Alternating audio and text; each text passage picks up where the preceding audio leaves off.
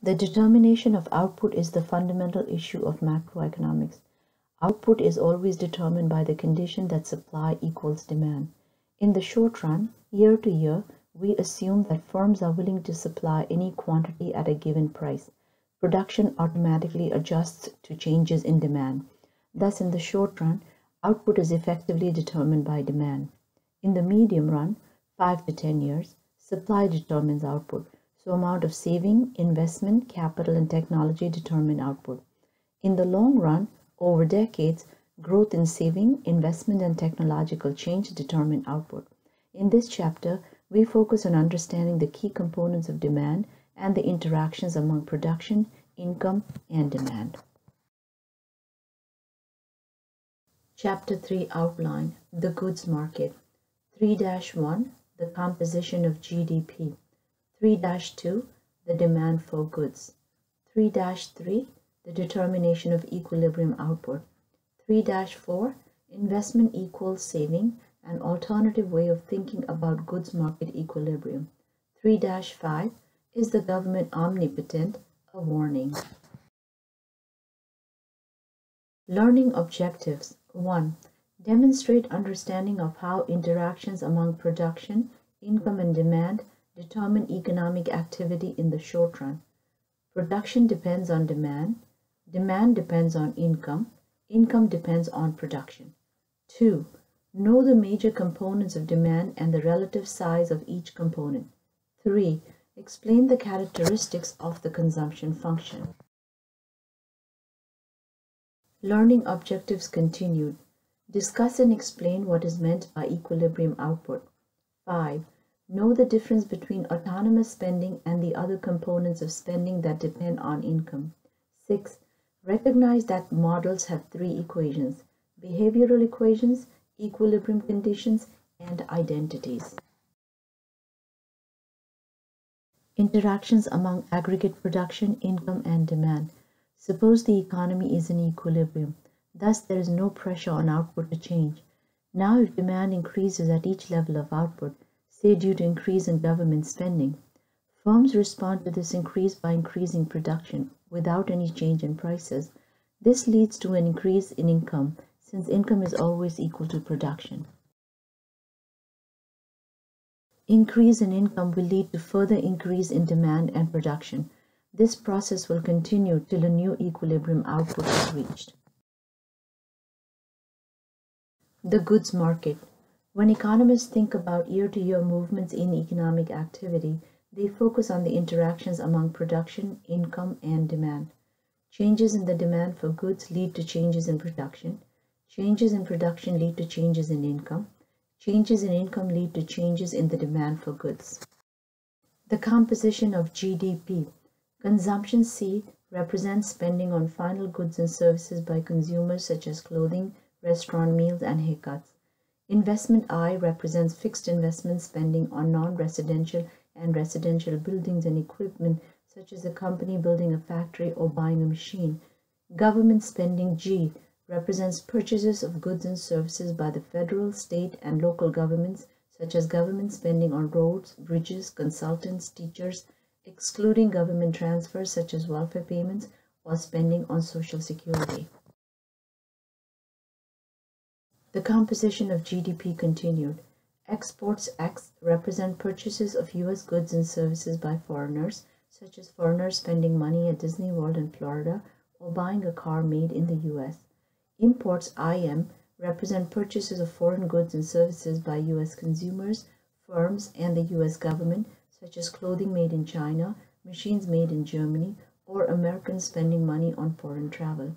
Net exports or trade balance is given by X minus IM.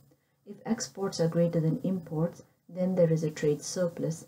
If imports are greater than exports, then there is a trade deficit.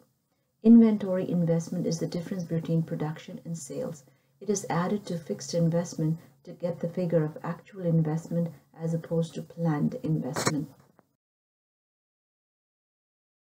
The composition of U.S. GDP in 2014 as shown in Table 3.1 reveals 1.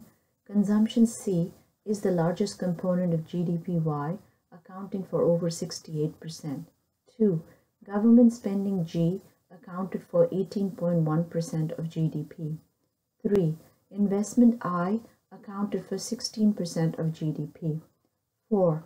Net exports X minus IM accounted for minus 3.1% of GDP. The demand for goods Z equals C plus I plus G plus X minus IM.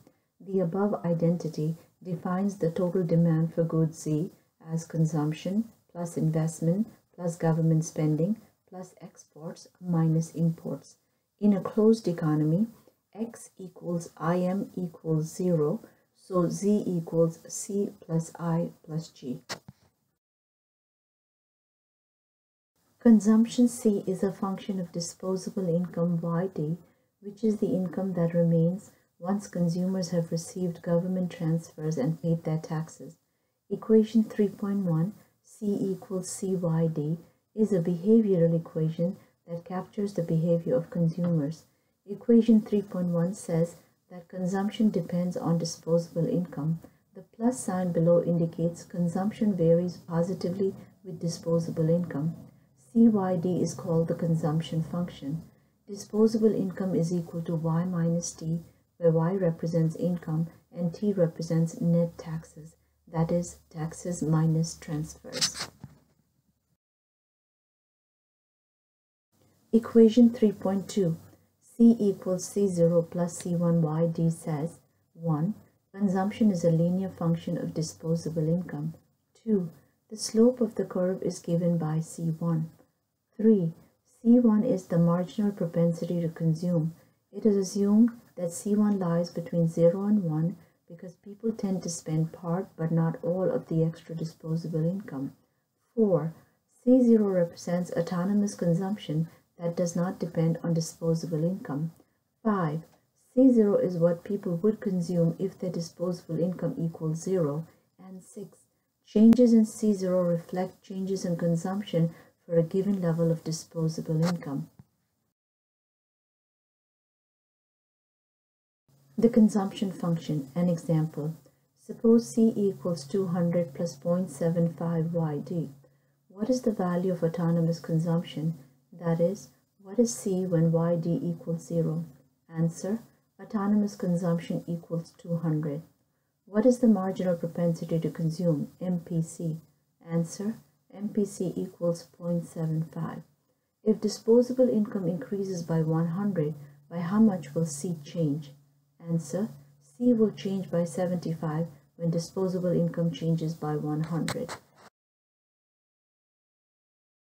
The consumption function is illustrated in figure 3-1. Consumption increases with disposable income but less than 1 for 1. The slope of the consumption function is less than 1.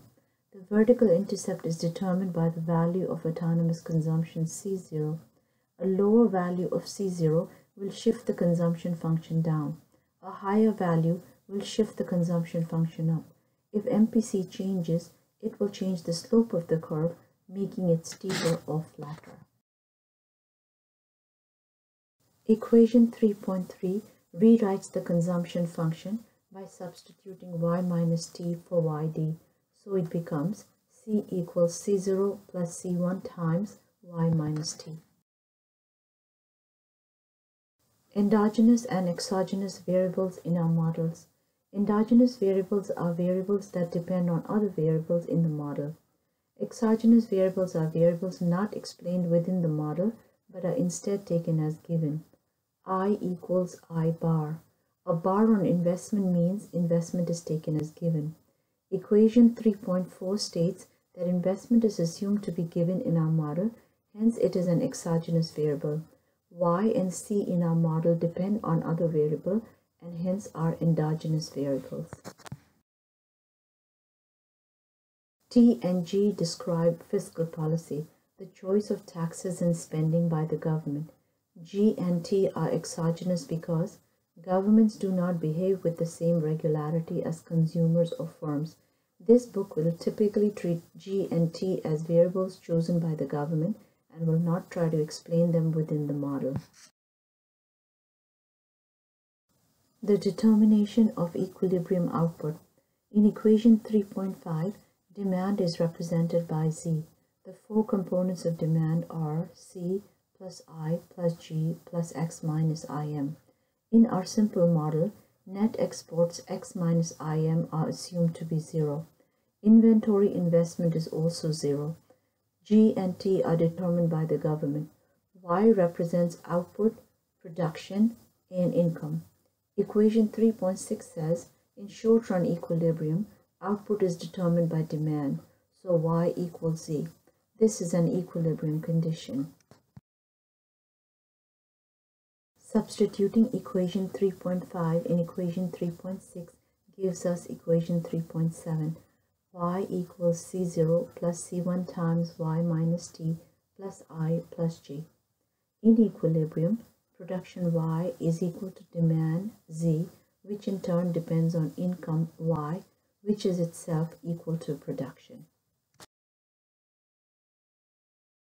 Solve for equilibrium Y by taking all Y terms on one side. Y minus C1Y equals C0 minus C1T plus I plus G. Write Y as a function of the exogenous variables. This can be written as 1 minus C1 times Y equals C0 minus C1T plus I plus G. Now divide both sides by 1 minus C1. Equation 3.8 gives us the value of equilibrium output / income. Equilibrium income is the product of two factors, autonomous spending, the second term in brackets, and a multiplier. The value of the multiplier depends on the value of marginal propensity to consume. The multiplier arises because consumption is affected by income. Suppose there is an increase in G, it will lead to increase in production. This will lead to increase in income, which will lead to increase in consumption. This will lead to increase in production, income, and consumption, and so on. Multiplier catches this effect. Important note, the equation for equilibrium output, Y equals multiplier times autonomous spending. Multiplier is the multiple by which equilibrium income will change for a $1 change in autonomous spending. Autonomous spending is given by the term C0 plus I bar plus G minus C1T. The term 1 over 1 minus C1 is the multiplier. It is larger when C1 is closer to 1. Example, if C1 equals 0.6, the multiplier equals 1 over 1 minus 0.6 equal 2.5, meaning that an increase on consumption by $1 billion will increase output by 2.5 times 1 billion equals $2.5 billion. Find what is the multiplier if C1 is 0.8. However, a $1 decrease in taxes will increase equilibrium income by C1 times 1 over 1 minus C1. Tax multiplier is smaller than government spending multiplier. Autonomous spending is positive when T equals G, balanced budget situation, and C1 is between 0 and 1, then G minus C1T is positive, and so is autonomous spending. Balanced budget multiplier is 1. Macroeconomists always use three tools. 1. Algebra to make sure that the logic is correct. 2. Graphs to build the intuition. 3. Words to explain the results. Example, the determination of equilibrium output. Suppose Z equals C plus I plus G. C equals 300 plus 0.9 YD. T equals 1000, YD equals Y minus T, G equals 2000, I equals 200. Solution, determination of equilibrium output. Starting with the equation Z equals C plus I plus G and substituting the information given, Z equals 300 plus 0.9 Y minus T plus 200 plus 2000 equals 300 plus 0.9 y minus 1000 plus 200 plus 2000 equals 2500 plus 0.9 y minus 900 equals 1600 plus 0.9 y. Solution: equilibrium level of output Z equals 1600 plus 0.9 y. In equilibrium, y equals z, so substitute y for z. Y equals 1600 plus 0.9 y. Y minus 0.9 y equals 1600. Y times 1 minus 0.9 equals 1600. 0.1 y equals 1600. Y equals 1600 divided by 0.1 equals 16,000. Solution: consumption at equilibrium level of output. Equilibrium level of output y equals 16,000. Yd equals y minus t equals 16,000 minus 1,000 equals 15,000. C equals 300 plus 0.9 yd equals 300 plus 0.9 times 15,000 equals 300 plus 13,500 equals 13,800. Solution: savings at equilibrium level of output. S equals yd minus c equals 15,000 minus 13,800 equals 1,200. Solution: effective change in autonomous saving on equilibrium output. If autonomous saving increases by 100, then autonomous consumption falls by 100. Multiplier equals 1 over 1 minus C1 equals 1 over 1 minus 0.9 equals 1 over 0.1 equals 10. Change in equilibrium output. Change in y equals multiplier times change in C0 equals 10 times minus 100 equals minus 1,000. Solution: new equilibrium values. New equilibrium output y equals 15,000. New disposable income equals 15,000 minus 1,000 equals 14,000. New consumption C equals 200 plus 0.9 times 14,000 equals 200 plus 12,600 equals 12,800. New saving S equals 14,000 minus 12,800 equal 1,200. Note: new saving figure is the same as before. Shows paradox of thrift. Increase in autonomous savings leads to saving returning to its original level in equilibrium output/income. The determination of equilibrium output. Steps to characterize the equilibrium graphically. 1. Plot production as a function of income. Because production equals income, their relation is the 45-degree line. 2. Plot demand as a function of income. Z equals C0 plus I bar plus G minus C1T plus C1 times Y. 3. In equilibrium, production Y equals demand Z. Figure 3-2 shows equilibrium output is determined by the condition that production be equal to demand. Demand curve plots demand as a function of income. Z equals C0 plus I bar plus G minus C1T plus C1Y. Demand depends on autonomous spending and on income. The 45-degree line plots production as a function of income, since by definition production equals income. Equilibrium condition is that production should be equal to demand, or Y equals Z. Graphically, it is given by the intersection of the demand curve and the production line at point A. Figure 3-3 shows that an increase in autonomous spending has a more than one-for-one effect on equilibrium output because of the working of the multiplier. Suppose government spending increases autonomously. ZZ curve shifts to ZZ prime. Equilibrium output goes from Y to Y prime. Steps. Distance AB shows first round increase in production. BC, first round increase in income. CD, second round increase in demand. DE, second round increase in production and income. The total increase in production after n plus 1 rounds, 1 plus C1 squared and so on, plus C1n, which is a geometric series with a limit of 1 over 1 minus C1. To summarize our findings using words, Production depends on demand, which depends on income, which is itself equal to production. An increase in demand leads to an increase in production and income, which in turn leads to a further increase in demand.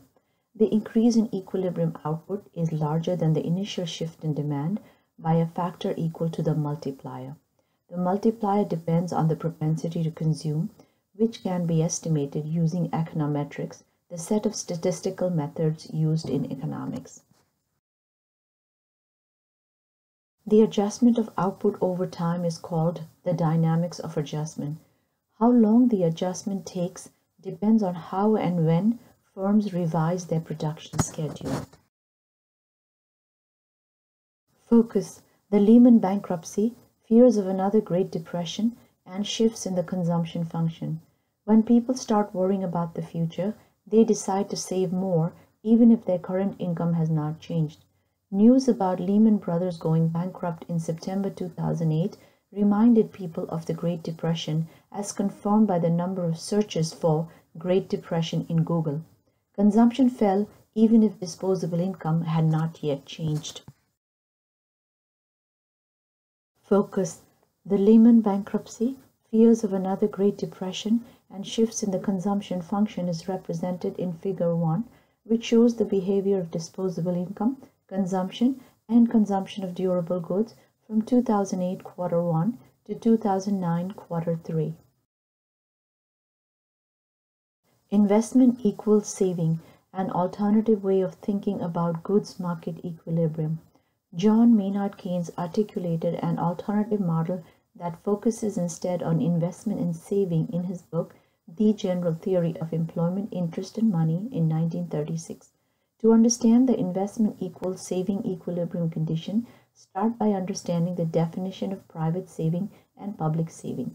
Private saving S is equal to disposable income YD minus consumption spending C, or Y minus T minus C. Public saving equals T minus G, where T equals taxes minus transfers. If T is greater than G, public saving is positive and there is a budget surplus.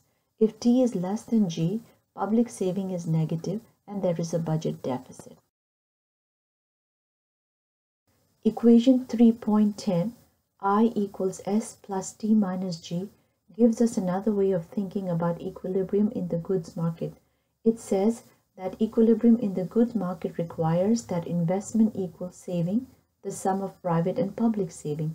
This is why the equilibrium condition in the goods market is called the IS relation, which stands for investment equals saving. What firms want to invest, I, must be equal to what people and government want to save, S plus T minus G.